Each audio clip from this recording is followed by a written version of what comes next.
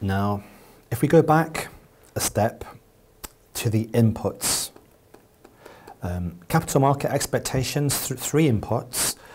We've had quite a good look at expected returns, equities, bonds, fixed income, and real estate. Also looking at volatility now coming in, and the idea also of correlation matrix or covariance matrix there in terms of correlations too. Remember these inputs here, they're all part of our MVO idea, our process, our methodology, and they'll get input to get our efficient frontier out the other side, because the outputs from all this are the IPS, the overall weights, the IPS weights. So let's spend some time on volatility here. Now, there's a quite important link, I think, here to the equity reading. Just going to kind of make a little note here, because what's coming up is actually demonstrated in that one. Now, that changed last year in 2019, and the things they're talking about in here are actually applied there. So the focus here is more of an overview about how you would use them, whereas in equity, they actually do use them. So that's where I would link you towards the equity area in that last equity reading. It's the only place I can think of where they're actually using this a bit more detail. So the theory we're not going to use here is to use really this cumbersome covariance variance matrix. Why? Well, guys, the reason is the number of assets. The number of pairwise correlations between them is going to be very, very high, and we have that to show you in a moment. And where we're going instead here, rather than using a covariance matrix, can't we use factors instead? Can't we look at the common relationship to a smaller number of factors, gives a lot less numbers to work with? And the text just walks you through 1 or 2 background formulas. There are in the notes, but the learning there is more of an overview. But like I said, you are tested though on the same things in the equity area. That's where the numbers will come in for us to have a go at as well. Your learning outcomes statement here is a bit different, more of an overview. Discuss. So if we look at this idea of our matrix, and this idea of using variances and covariances for every individual asset, it's going to be quite cumbersome. These large portfolios are going to require far too many. And we have got some examples to show you here. For example, it's recommended that the number of observations should be at least 10 times larger than the number of assets. It's going to be an awful lot of data there. So the approach that they recommend here is to use factors. Now, factors appear in many parts of level 3 because they appear in asset allocation, thinking about our factors. And one of the ideas that comes through here about factors is similar to a meal. If you think about looking through what you're going to be having for your meal, perhaps this evening, guys, look through in terms of what you're eating, in terms of what are the proteins, look through in terms of the fats or the carbohydrates. You get the idea. And in a portfolio setting here, look through the assets. What are the drivers? What are the drivers in terms of growth or income or credit or volatility? What are the drivers coming in here? And if you think about them in those terms, you don't need as many numbers. You don't need as many correlations. Instead, what you need are the factors. What are the drivers? And in real life, if you look at any index, construction, they give you the factors in real life. Here are the drivers behind that particular index. So the big benefit there, with these few common drivers or factors, we can be much more efficient. That's going to help us an awful lot. So what are the common links between these factors? Now, when you look at how this works, if we were to look firstly at covariances here, then say we had n assets there too. We have 50 assets coming in here. then the covariance version of this, you would need a massive 1225 individual correlations. Look at the formula, guys, here. K times K plus 1 divided by 2, you would need a full 1225. Think about it in real life. 50 assets in your portfolio is not that high. You normally expect it to be quite a bit higher than that. So the number of individual calculations of correlations will be very high. But when we work with factors here, if we're only looking at K factors, guys, here, overall, common factors, then we only need 50 times the 300 of these correlations. And they talk about the elements as well. 21 of the elements, far less.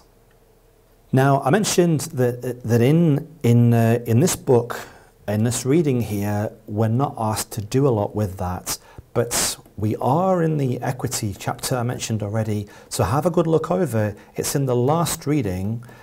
You do the very same thing, and you do apply it, and it's very much more testable there. So this matrix approach, we are going to be using it. Now, when you are using any kind of this type of technique, then they're back to the old idea of a shrinkage technique coming in here. Let me explain what they're talking about here. They are talking about the idea of taking a number of different forecasts and weighting them.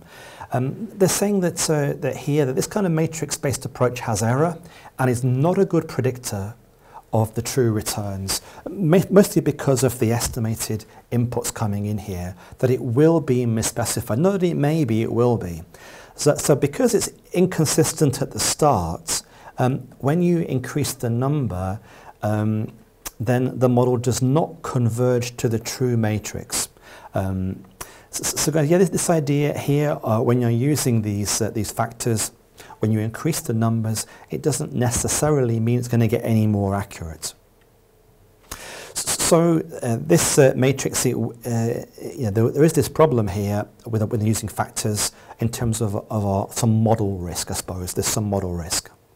Now, quite a few times in our economic area, we've used this term shrinkage here, where you combine two forecasts. So when you look at the idea here, combining a forecast in the matrix with perhaps a target matrix here, more like a factor-based one, maybe a combination, maybe more precise. So this idea of a shrinkage is two heads better than one, two forecasts better than one, and we're going to kind of take a weighted average of the two forecasts, get a bit more accurate here. Now, you've seen this quite a lot before in the other parts of economics. One was in estimating volatility. Here's the same idea. Now, we have got some numbers here. All we're saying here, the shrinkage is we're going to take a weighted average, and the historical, the covariance, they're going to weight that by 60. The target, they're going to weight there by 40. Looking at the two numbers, the sample covariance there, 180, and from the factor model is 220. So rather than rely on any one of those individually, all they're going to do is take a weighted average, okay, so weighted average, and that ends up being 196, so somewhere in the middle, if you like. Very interesting now when you think about our smooth returns. And when we think about smooth returns here, we think about, of course, real estate, and especially when we think about private equity as well. Remember, guys, that's heavily from the problem of appraisals. And this smoothing of data, the volatility far too low, far too low. And one of the ideas here is that the appraisals that we have here are not really accurate evaluations, is to make some adjustments. So where we're heading here is a calculation. I've got an example of this to show you here. So if you don't adjust for smoothing, then you're getting really fake data. You're getting fake, especially fake volatility coming in here. And this adjustment to adjust the data for the impact of smoothing is often called unsmoothing. Okay, it's often called unsmoothing. Now, this little calculation that I've got to show you here is that this on the left, we're going to call this the true variance. The true variance. And over here on the right, let's have the smoothed. The smooth variance. And the formula becomes pretty friendly here. But all you have are two little values, and these are weights. And in the text, they're going to, in our text, they give us a weighting here, for example, of 0.8. So what we need to do is create the top of the equation and use the bottom of the equation here, and we can apply this here. So looking at these numbers from the curriculum. So looking at the true, let's work out here the true variance. And what we have is 1 plus 0.8 over 1 minus 0.8. Of course, what we're going to get here is we have, of course, 1.8 on top, and then we have 0.2 underneath. And so guys, what we have here is 9 times the true variance. Guys, the true variance here is 9 times higher than the smooth variance. It's 9 times higher than the smooth variance. What about standard deviation? This is the variance here. Now the standard deviation, we know, is going to be the square root of 9. So standard deviation, square root of 9, is going to be 3 times. So it's a calculation. The book has a nice little example of this one. I put it in here as well. Some numbers there as well. This idea of unsmoothing, using this weighted idea, we could use this to derive the true variance being quite a lot higher, this time 9 times higher than the smooth version. Bit level 2 coming in now, quite surprisingly. I know you've seen this before, the idea of the arch model coming in here. And the main idea coming in here is that when we are thinking about estimating variance, because we could use this to estimate the variance time t there, the idea that you have got these kind of 2 components coming in, and one of them here is the variance t minus 1, the kind of historic variance, and then the idea of a shock as well, the idea of some kind of a shock. And they talk about the idea of how much of the historic is remembered. You know, how much of this historic is remembered in terms of a weight, and what weight do you put to the shock. So this idea of having a weight here and a weight there, and this idea of the most recent return, some of that is remembered and goes into the future, and some of it is also impacted by an idiosyncratic shock coming in as well too. But guys, they're talking a bit about what you've seen before. They aren't doing too much with it in this overview here.